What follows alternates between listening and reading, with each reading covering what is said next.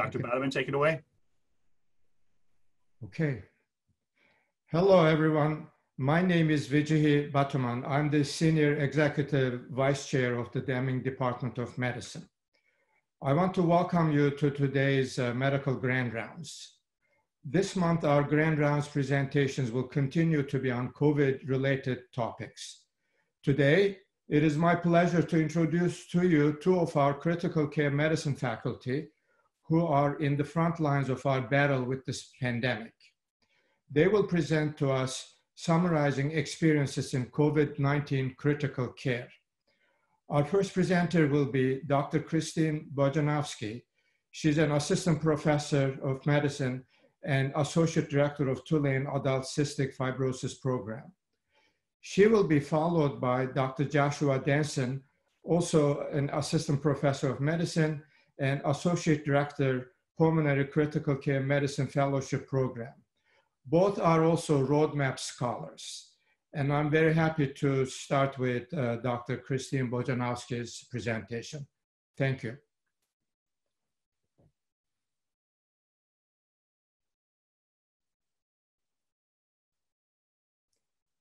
Is there any way to, am I not on mute now? You're good. Oh, you can hear me, great.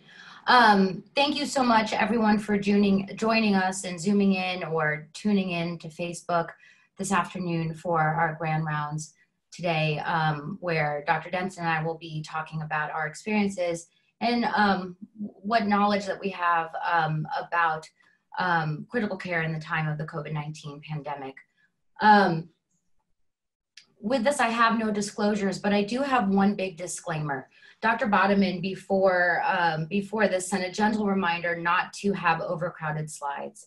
And so the way I'm leading this off is with one huge overcrowded slide.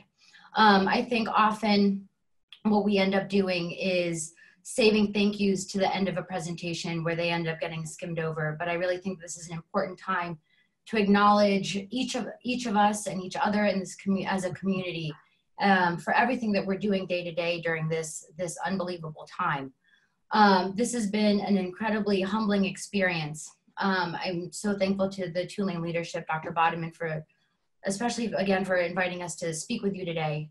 Our thought leaders, we have incredible scientists at Tulane that I know will be pushing forward and getting us answers and getting us treatment options. Of course, I want to thank our section, Pulmonary Critical Care, Environmental Medicine, and my colleagues who have all stepped up for our patients, for our hospitals, and for each other. I want to thank also our fellow physicians and faculty members, the other ICU services, surgical and neurocritical care that have really stepped up, infectious disease, Dr. Mushat, Dr. Fusco especially. To our trainees who I have just been absolutely blown away by, our fellows who I work most closely with, and the residents I've been able to work with over the past several days. The amount of professionalism and true grit has been unlike that of which I've ever seen before. Also a big shout out to the medical students that have been helping with trying to volunteer in any way that they can with getting us protective equipment for trying to hop in on research initiatives where they're able to do that. When I walk into the hospital, really I'm just overwhelmed by everyone that I encounter. And I've just been so impressed. I'm so thankful to our administrators here in the hospital, you know, especially to Charlene, who has been so helpful during this time. And I also want to give a special acknowledgement to our research coordinators and regulatory staff that have been really working hard to push protocols and studies and trials through the IRB. So this is data that is updated daily through the State Health Department, and it's available online. Dr. Mushat, I believe last week, presented the slide on the left during grand rounds. And I wanted to put these side by side with the most up to date with the data that we have from yesterday. Now, you can blame me on the kind of amusement park distortion of Louisiana that I've created here with the shrinking and the stretching.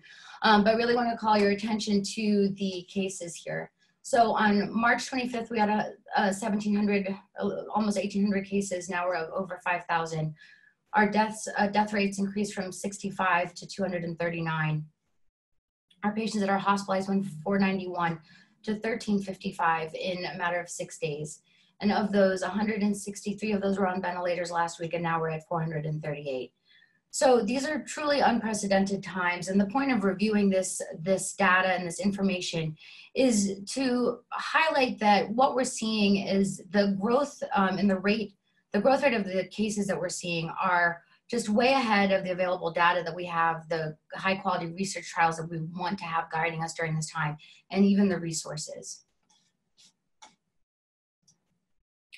So my objectives, very briefly, are to review mortality estimates, to review very briefly, again, the clinical spectrum of COVID-19 disease, or COVID-19, to discuss some of the critical care complications that we're seeing of COVID-19, and to give a brief update on treatment trials.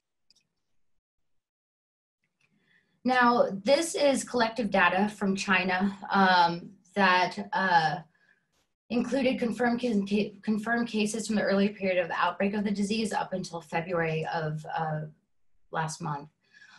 This is a description of 44,000 confirmed cases nationwide in China. You know, I think with some variability overall, this triangle really does hold true. The majority of cases, you know, these are particularly in the community, are mild, 81%. We're not seeing that in our hospitals. So it's this 14% of the severe cases, people that are having hypoxic respiratory failure, significant dyspnea, and worsening clinical symptoms that we're seeing. Of those, an additional 5% are critical cases with fulminant respiratory failure, septic shock, multiple organ dysfunction, and failure as well. Now, out of all of this, the estimated deaths that occurred out of these critical care cases was about 50%. But overall, the case fatality rate with this data that we have available is 2.3% of all cases. Now, just to give kind of a cross-sectional view, our slice of this top bit of the triangle from Tulane Medical Center. Thank you so much, Dr. Malden, for providing this information to me. So to date, we've had 222 cases admitted to Tulane. On 3/31, that was yesterday, we had 74 patients that were positive or PUI. We had 19 patients in the ICU. Of those, 16 were on ventilators. On the med-surg floor, we had an additional 38 patients that were confirmed positive or PUI. We had 1 death. We are seeing just constant admissions every day. So we had 30 admissions that were related to coronavirus yesterday, and we were able to have 2 discharges, which is a big win. So really, again, just looking at some early mortality data, the World Health Organization declared COVID-19 a pandemic on March 11th. On March 12th, based on World Health data that they had at that time, there were 125,000 confirmed cases worldwide, with a mortality that they estimated of about 3.7%. This is higher than the 1% that's been estimated for influenza in the past. Now, there is definite variability within regions, anywhere from below 1% to greater than or closer to 6% in highly impacted areas such as in Wuhan.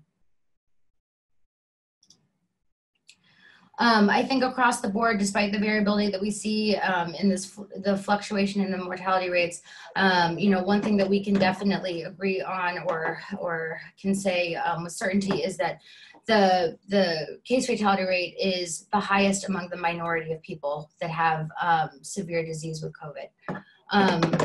On data that has been made available from, again, mainly smaller studies in some case series, but these were some good studies that had come out of China. Overall, in-hospital mortality both med-surg and ICU has been quoted around 28%. In the critically ill, it's about 50%, upwards of 62% in some studies. And the mortality in those requiring mechanical ventilation is much higher, ranging anywhere from 81% to 97%. There was a group that published recently in the New England Journal of Medicine just 2 days ago on their experiences in Seattle. This is a multi-center case series that had 9 different hospitals that were included in this, a total of 24 patients, following their hospital course for a period of 31 days. Some highlights here that were very interesting to take out of the paper, but not 100% evident from this slide in itself, is that the median length of hospital stay among the survivors is about 17 days. The median length of ICU stay among the survivors was about 14 days. The median duration of mechanical ventilation was 10 days. Out of this group of patients, 6 patients had been extubated by the end of the study period. 50% had died, which is in line with the prior data. Four patients, or 70%, had actually been discharged from the ICU, but were still in the hospital. And actually 5%, or 5 patients, or 21%, had been discharged from the hospital. The real take-home point from this is that these hospital stays are long. When they come to the ICU, they're with us for a long period of time. When they're in the hospital with us, they're with us for a long time as well. Just looking at kind of these general overview of the complication development of COVID-19. This is data coming out of China, 2 different studies. I think what we're seeing pretty consistently is that COVID-19 is showing respiratory deterioration around day 7 to day 9 after illness onset, with worsening dyspnea, increasing oxygen requirements.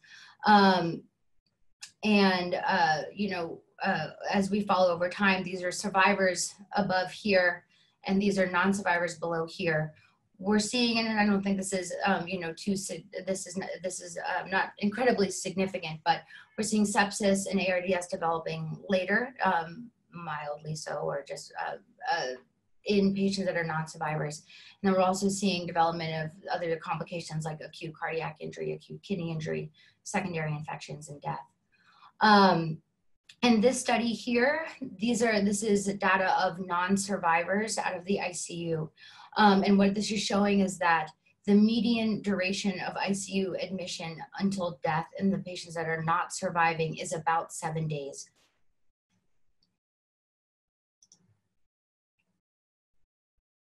So I think up front, we were all very comfortable with data that was showing us that it seemed to be that the elderly were not doing as well in this disease. And I think we were kind of hanging our hat on that to some degree. And I think that's evolving and developing. We are definitely seeing younger cases in our ICUs. This is data that came out of the CDC, just recently made available, with 4,226 cases that were reported, and with what available data that they were able to get complete outcomes on. What we see here is about 31% of the cases, sorry, I'm not using my pointer here, about 31% of the cases requiring, or 31% of the cases overall are in the group over the age of 65. 45% of hospitalizations, up to 53% of ICU admissions, and 80% of deaths are found in those adults that are greater than the age of 65. So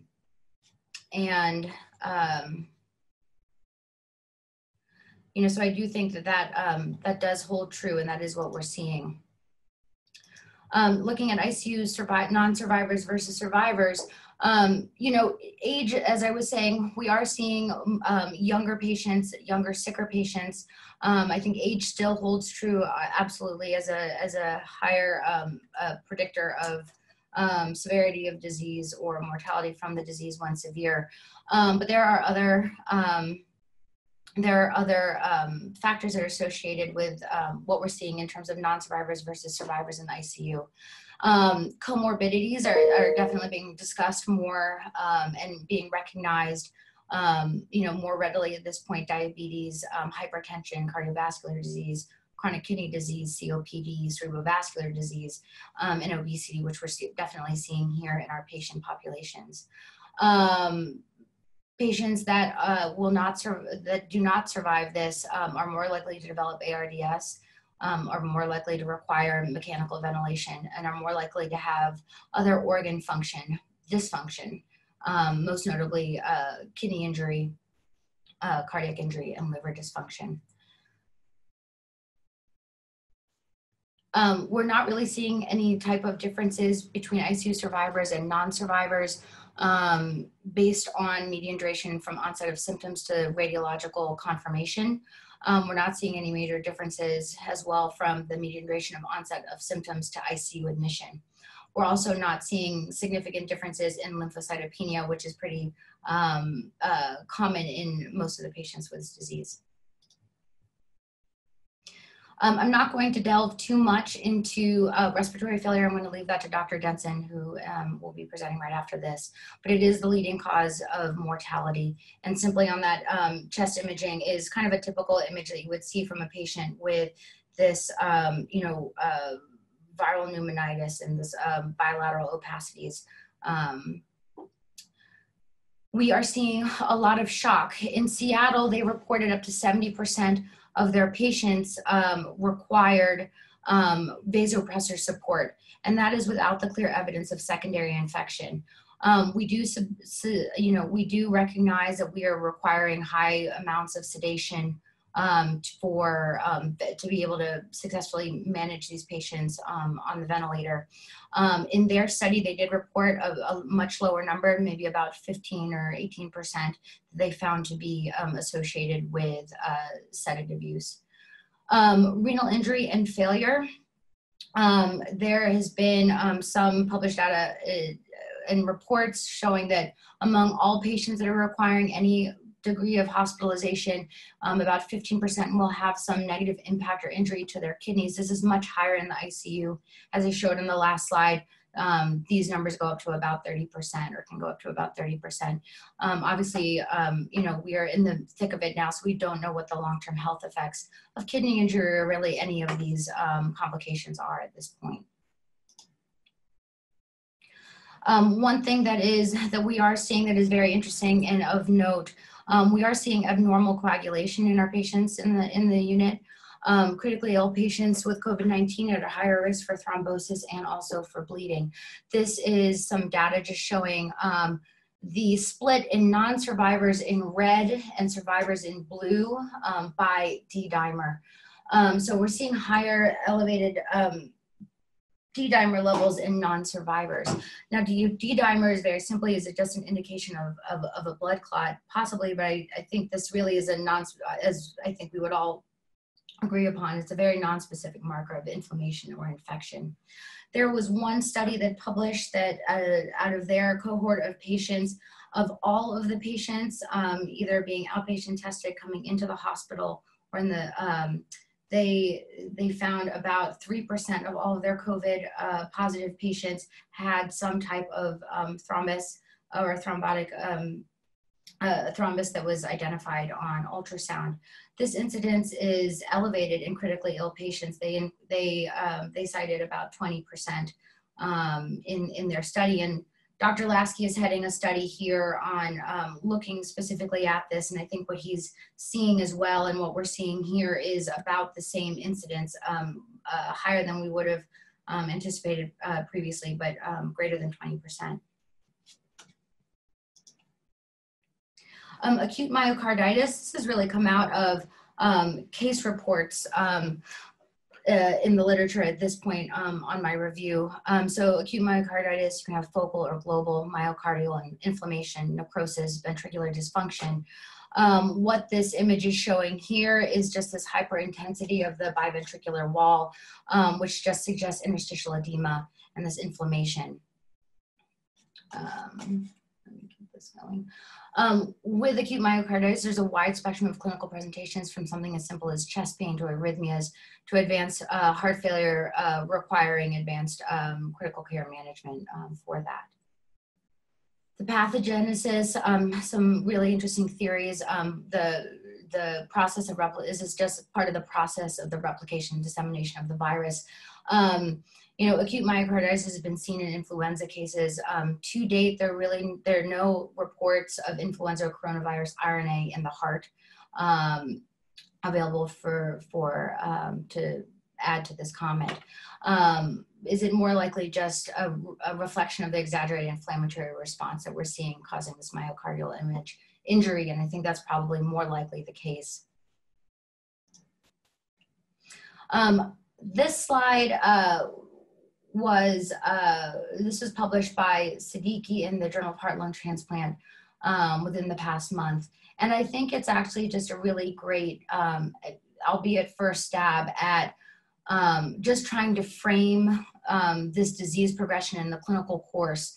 And obviously I'm biased and I'm on this end of the spectrum, so I'm really looking at this inflammatory response phase where we're seeing more of the serious clinical complications like ARDS, shock, cardiac failure, the elevated inflammatory markers as well.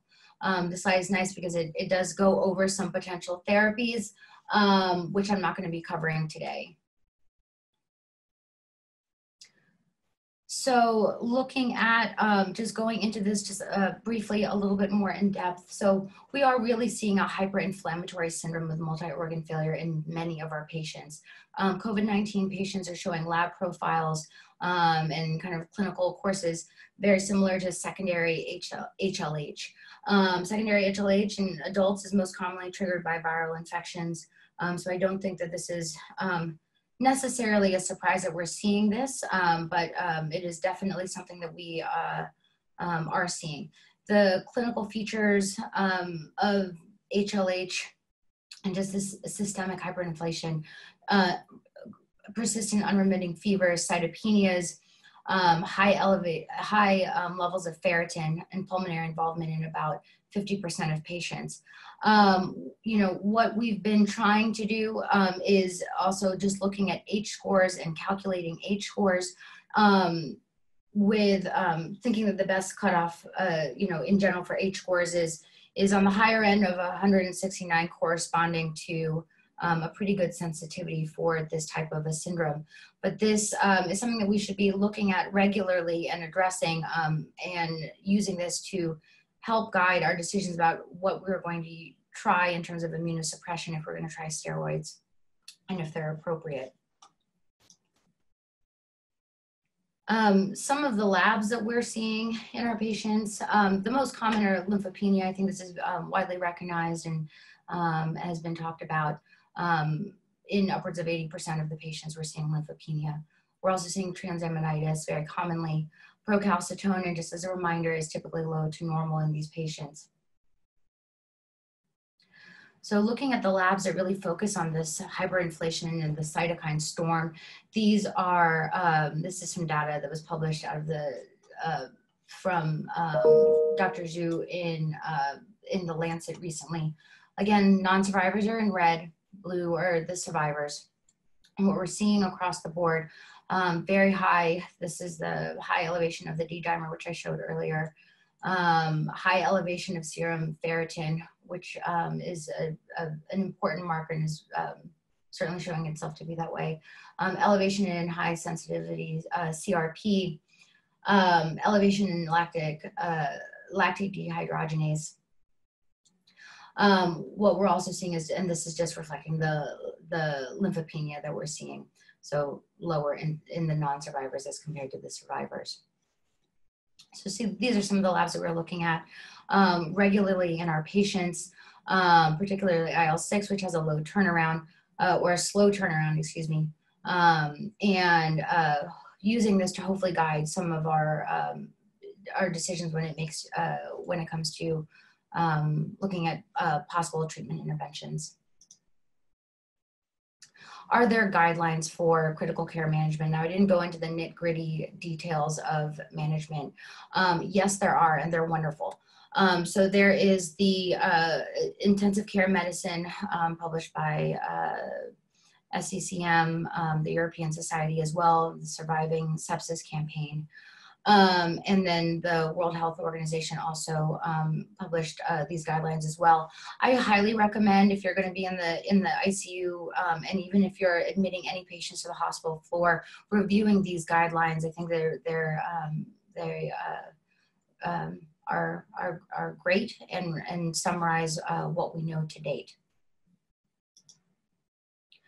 I did want to spend just the last couple of moments gearing everyone up and getting everyone excited and, you know, offering this, you know, little ray of hope, you know, really largely headed by Darlene Fusco. We are moving forward with getting Tulane on as a site for several different agents, the most notable of which are remdesivir, the antiviral from Gilead, and also sarilumab, which is an IL-6 blocker. It is really important for us to, I think, participate in the production of high quality randomized controlled trials such as these so that we can get answers for our patients and get some guidance for how we're dealing with the complications that we're seeing. I did also want to put in one big plug in for ClinSeq SIR, which is following clinical outcomes, also collecting specimens. What can you do for this? It's very easy. We do ask that every treatment team is just simply asking their patients, are they okay to be, or their family members, are they okay to be contacted by the research team, and we will take it from there. So please do keep those things on your radar. More will be rolling out about these first two trials as well. And let's see here, my very last slide is kind of just to re-emphasize kind of the state that we're in and re-emphasize the need that we have for good high quality research and trials. For just published quite recently, there's been some information on the use of convalescent plasma that have neutralizing antibodies against the virus. This has been shown to be effective in SARS and some other viral illnesses. So the hope is that it would be effective here as well. What we're seeing is just data showing that there is a change or an increase in the cycle threshold or the CT values in nasal swabs of patients, meaning that the viral load is decreasing. SOFA scores are decreasing, oxygenation is increasing, body temperature is decreasing. So this is all great data, but I also just want to point out this was an N of 5. So that is what we're looking at. Most of the data that we have that is helping us to make our treatment decisions is based on very low N. This, even just based on an N of 5, FDA has moved forward with an emergency IND and will have this available for severe or immediately life-threatening COVID-19 patients. And with that, I will turn over to Josh.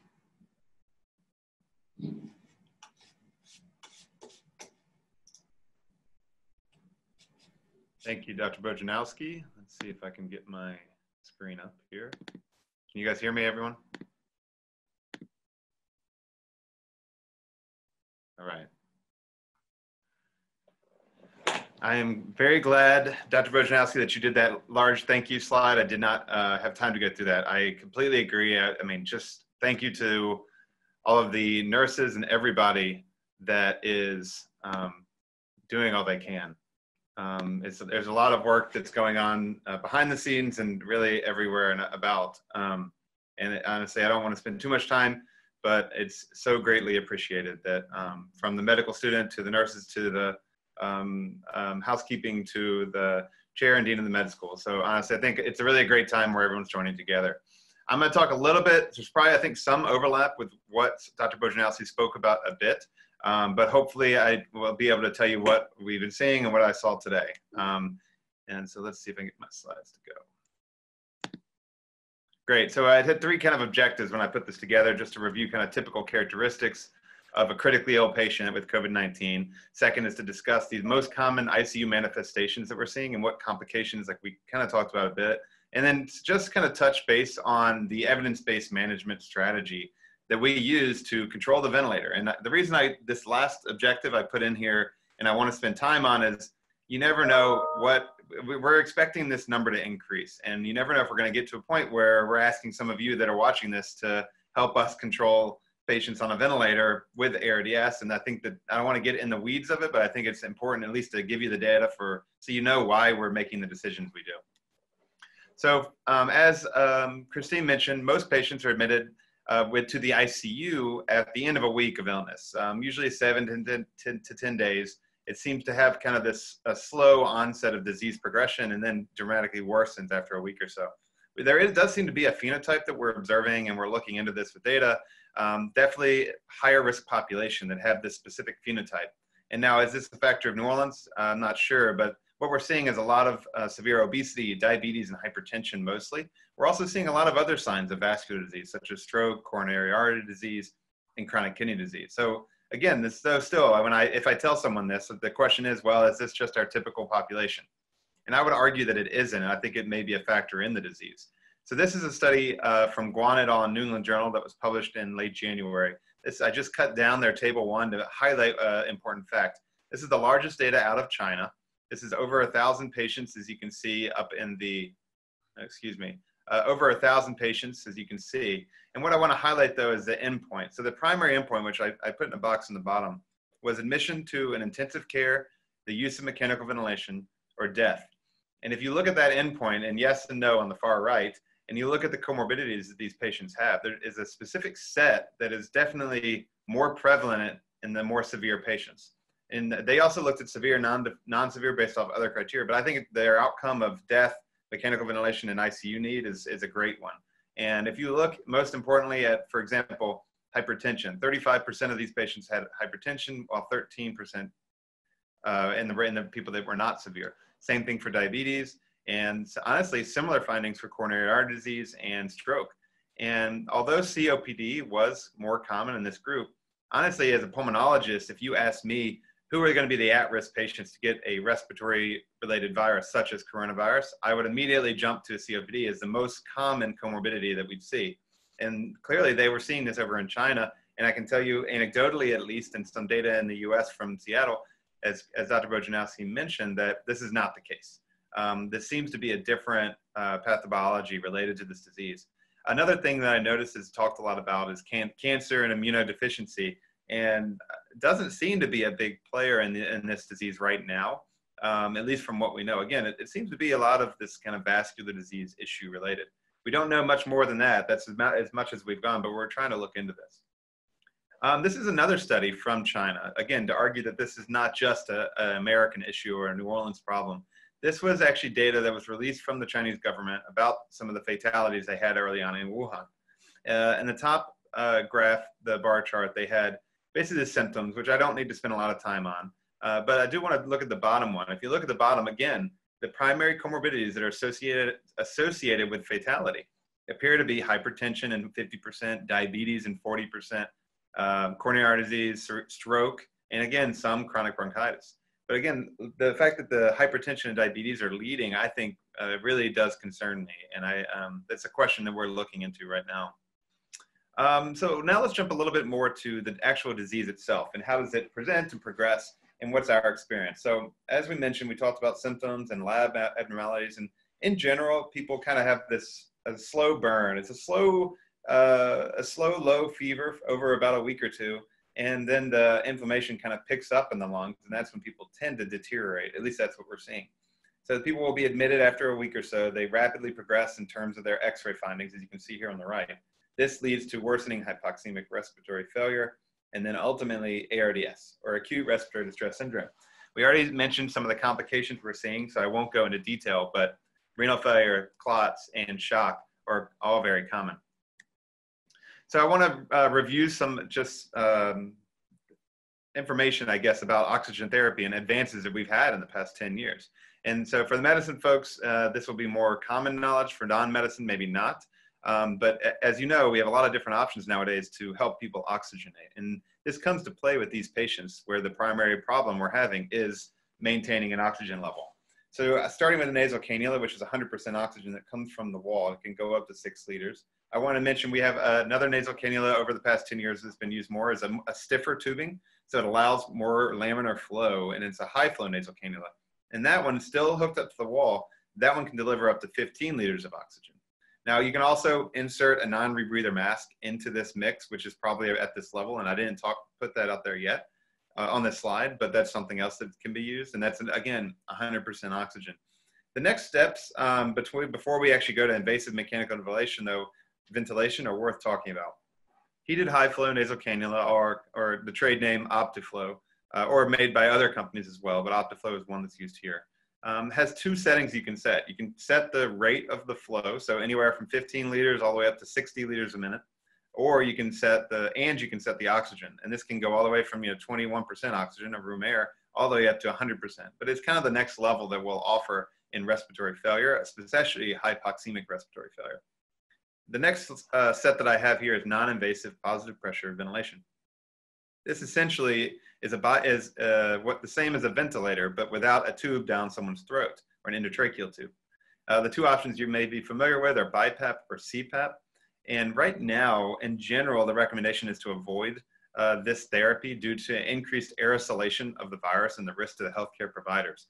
So what's happening in practice in a lot of places, and including here, is that as people progress requiring more and more and more oxygen, they will kind of skip the step from non-invasive pressure ventilation, maybe even the high flow nasal cannula, and straight to invasive mechanical ventilation. And now we don't know the answer for that, but that's really to try to reduce the risk to healthcare workers. And that's what's been used for MERS and SARS previously. And that's kind of what we're doing now, but again, the data is lacking, and to know if that's the answer, it's hard to say. So ARDS, so I put this in there. Obviously I did my fellowship in Colorado, and I'd be remiss if I didn't put a picture and some mention of Tom Petty in this slide.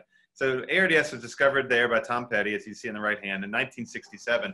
And the way he discovered this was that one of the hospitals I used to work at, it was actually, it was a smaller hospital, and he was working with a surgeon who, they had people suffering from ARDS.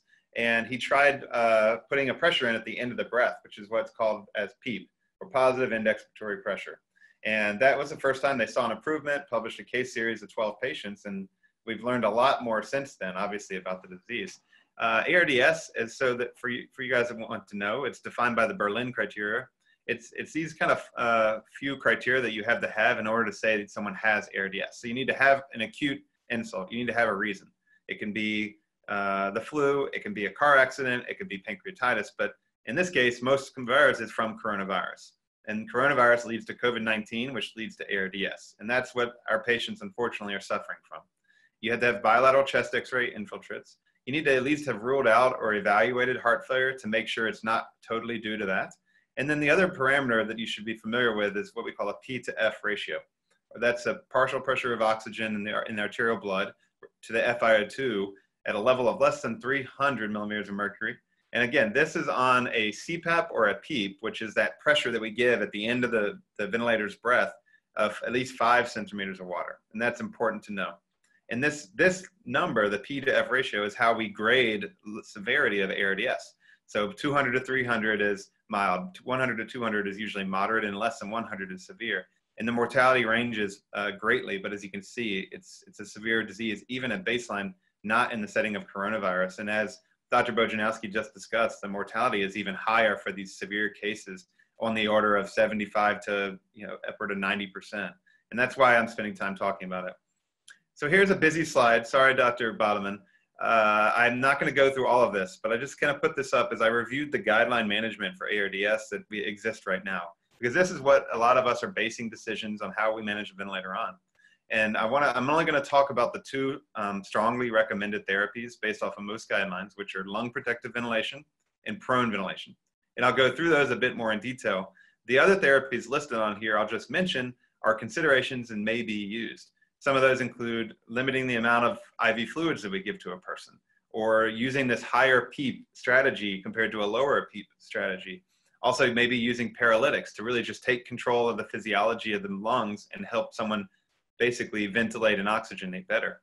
ECMO or VV ECMO is used for ARDS. It's like cardiac bypass.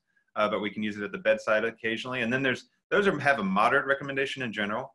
Other things have a more conditional recommendation, such as nitric oxide, or other advanced ventilator techniques, such as airway pressure release ventilation or driving pressure targets.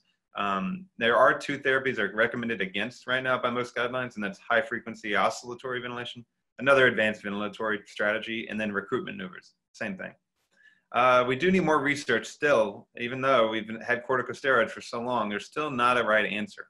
Currently, as Dr. Bojanowski mentioned, the SCCM surviving sepsis guidelines right now recommend steroids for ARDS from coronavirus, but that's still based off of a weak or at best moderate evidence. And then extracorporeal CO2 removal is another form of ECMO that's occasionally considered in ARDS. I'm going to move on and talk a little bit about the studies of why these guidelines so strongly recommended lung protective ventilation. This is from a study in 2000. This is one of our two landmark studies for ARDS called the ARMA trial. It was done by the ARDS network. This trial was actually stopped early for a benefit in 861 patients. A number of these patients were enrolled here actually in New Orleans.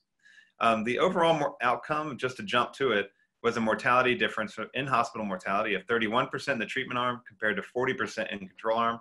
Obviously, this is statistically significant. Most importantly, though, it had a number needed to treat of 11, which is really on the order of some of the best therapies that we can offer. So I think that's part of the reason that most ICU clinicians nowadays use this strategy for ARDS patients. So quickly talking about the procedures and how do you give this therapy. So the main premise is that we're ventilating people with a lower tidal volume, that amount of air that we put in and out of the lung with each breath. We're usually targeting 6 cc's or 6 milliliters per kilogram, and that's based off of ideal body weight, which is someone's height and sex. So it doesn't matter if you are obese or not, it's totally on your height and sex, and we give you a certain amount of tidal volume, and we limit that. The reason we limit that is to limit the amount of pressure that is at the end of a breath, and that's called plateau pressure.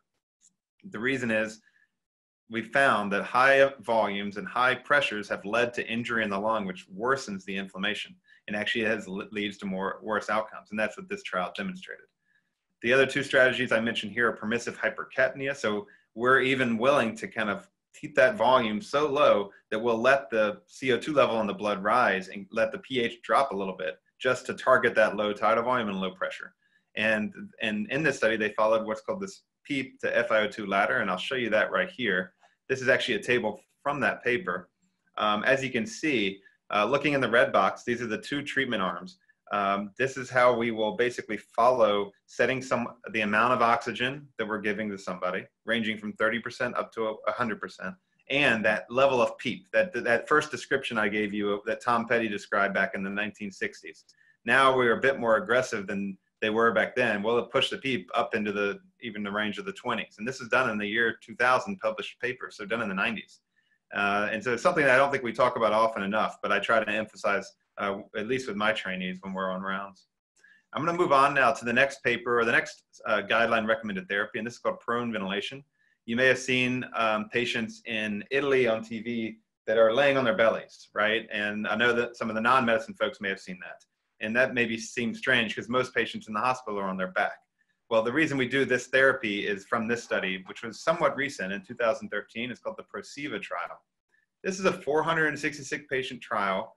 And again, this has been studied since the 1970s, this idea of having people lay flat on their belly. The idea being that the dorsal aspect of your lungs have more room and actually if you allow them to lay on their belly, you'll be able to better match their ventilation and perfusion to and improve outcomes. And it took them a while to find the right strategy, but this study had some benefits. So the first thing, who do we do this to? So this seems to be best used in the most severe cases. And so that's, again, a P to F ratio of less than 150, meaning it takes their oxygen levels in their blood are low for a very high amount of oxygen being provided. And also people, you can see the ventilator setting. So this is someone that is on 60 of oxygen and a PEEP of at least 5. So, you know, a moderately severe population. And just to jump right to the outcome, there was a big difference in mortality, and this is 28-day mortality. Now, 16% mortality seems almost too good to be true, and obviously everything's taken with a grain of salt, but if you look at this, the absolute risk reduction is 16%, very statistically significant, with a number needed to treat of only 6. And I'll ask anybody in the audience if they have questions of what other therapies do we offer that have a number needed to treat that low, especially for an outcome such as mortality. So what did they do in the study? Just to touch on briefly. So they followed the ARMA trial, lung protective ventilation strategy, which I just discussed previously. And then they followed a very specific protocol where people were turned on their belly, usually early in the disease process. So within the first 12 to 24 hours, it wasn't really something that was used later. And then they also did it for a lot longer than they had previously. Other trials had shown better numbers, but never found a mortality or an outcome difference. And in this study, they pushed that, previously they had proned people for 8 hours or 4 hours, shorter amounts of time, and turned them back. In this study, it seemed that people, the longer they kind of lay on their belly to let, whether it's fluid or inflammation, equilibrate through their lungs, they tended to do better. And actually in these patients, they did this every day, 16 hours for up to 28 days. So some patients of ours will do for 4 days, 1 day, or 12 days, and up to 28. This is following the best evidence that we have. But again, there's a number of issues why you may or may not want to do this, and especially with this disease in particular.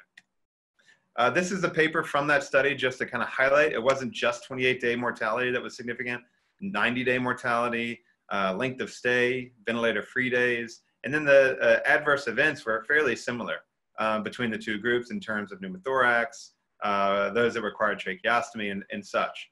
So overall, it was, like I said, it's a very good data for this procedure. But I think we could still use more, and we're pretty limited in our strategies. Like I said, I just talked about the 2 guideline-based strategies that we have, and they're based off of, short papers. But I want to thank everybody for allowing me to talk. Sorry, my slides are fairly simple. But I'm happy to answer any questions at any time. This is my email. And again, I want to thank everyone for attending, and for all of the nurses and the respiratory therapists and the housekeeping services that are helping us every day. Because honestly, without them, this would not be moving forward. So thank you, guys. Thank you very much. I want to thank both Dr. Bojanowski and Dr. Denson for these excellent presentations. There are a few questions. I'm not going to take them necessarily in order that it's been asked. Let me start with Dr. Denson. Actually, there is a question relating to your last slide, I think. And the question is, there has been talk among residents about early proning. Is there benefit to ask patients to self-prone if they are able to, starting on admission? That's a great question. This, but maybe it's worth repeating it. I heard it. It sounded like, is there any utility in having patients lay on their belly before they are sick enough to be on the ventilator? That sounds like, in general, the question I got. And I'll say the data is scarce in that area. There are a number of centers around the country that are considering that and trying that, especially as you can predict what's happening in these patients. When you start seeing the inflammatory markers rise and the x-ray changes rise and the level of oxygen needed, you can see what's happening. And knowing that proning does help after intubation, does that help before? Honestly, the jury's still out. There's some data that does support it, but I would argue that the data is not of high quality. I don't know if Dr. Bojanowski has any thoughts additionally, but. Yeah, I think, just to add on to that, again, it's just what we have is so anecdotal. It's so hard to also regulate that as well. And so, yeah, I think the jury's still out, like many of the things that we are looking at. Thank you. Dr. Bojanowski, there's a question directed to you, actually. What does censoring refer to in the Seattle study? I'm sorry, what is the what refer to? I missed that. Censoring. Censoring. Oh, the censoring. That is a great question. And that is, okay, I don't want to misspeak, but the censoring, I think, was just that they had reached the end of that time frame period. So it was abbreviated data. I think generally incomplete data, right? Yes, exactly. Yes. Another question repeatedly coming, both Dr. Mushat and I answered it online, is the association between hypertension and higher incidence of critical COVID infection related to ACE inhibitor or ARB use. I want to point out that March 31 issue of New England Journal of Medicine has a very detailed, thoughtful discussion on this. This paper was reviewed by Dr. Navar, and he also asked me to take a look at it. And the gist of that paper is the evidence indicates no, but I think people would be interested in your opinion, both Dr. Bojanowski and Dr. Denson. So I think, you know, the data that we have to date, I think, again, it's just so limited. You know, with what is my general approach now to ACE and ARB use in these patients, you know, if they were on it, I'm going to keep it on. If they're not on it, I'm not going to start it. And that is what I have right now. You know, that's a great question about the association between hypertension and ARB use, and I think that's been one of the things we've all been discussing eagerly. I just, unfortunately, again, don't have the numbers for it. Josh, any comments on that? Yeah, I mean, obviously we don't know. We're looking at that, and right now there's conflicting data. You know, there's some data suggesting that our ARB's helpful, and there's some data saying our ACE inhibitors harmful. And honestly, we really don't know. There is some link, though. It seems, you know, people are. There is some data looking at the ACE2 receptor, which the coronavirus actually binds to a subunit of that in the lung. And so there may be some association. I don't think I would recommend, and I know all of you are thinking about this because I get asked daily about, should my family member be on this or off this? And right now there's so many questions that we can't answer at the time. Right. Thank you. And a general question, which keeps recurring as well, hydroxychloroquine. Any comments on that?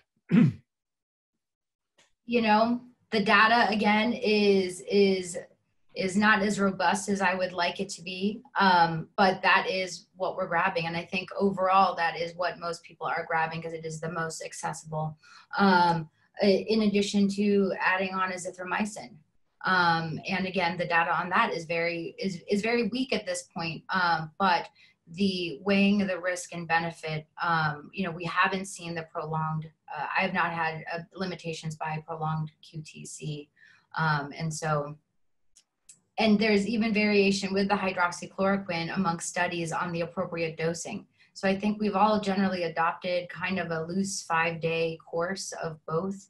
But again, we're still waiting. I think what's exciting, the World Health Organization is going to be starting an international effort to do a large multiple arm trial looking at the different treatment options that are available, including hydroxychloroquine. I don't think that they're including hydroxychloroquine and azithromycin, but that I think would be interesting. Those studies are ongoing right now. Thank you. There's a question on availability of ventilators at Tulane. How are we doing? Do we have adequate supplies? I will tell you that based on we have meetings as a section every morning. And I know that there's a the command center meeting and all of that. We, you know, our units are stretched. They will continue to be stretched. So far we are okay on ventilators. I don't want to make it sound like everything's roses, but we've not had to face real limitations to this point. Agree, Josh? Yeah, I think for ventilators, I'm feeling good. You know, I think getting the message out that New Orleans in general probably could use more ventilators is an important message. And I would argue that, you know, protective equipment, we could use more of that. I think that's something, but I think we're okay, at least right now, on ventilators. And we follow this every day, and we're preparing the best we can. Okay. There's a question from Dr. Mushat. What role do you think microthrombi may be playing in light of the hypercoagulability? Yes, I think this is so interesting. And so Yes, I think it is playing a role. We have no data to full on support that. We do know that in China, they were performing autopsies and were able to report on the evidence of the microthrombi as well. So, yeah, I think the anticoagulation question and is a really important one and a really interesting one that we're looking at now. Thank you. Another question, either one of you. Do you observe fluid filling the air spaces of the lung in this form of ARDS? Are you concerned that atelectative trauma occurs and could be associated with ventilation-induced lung injury? Do you want me to read that again?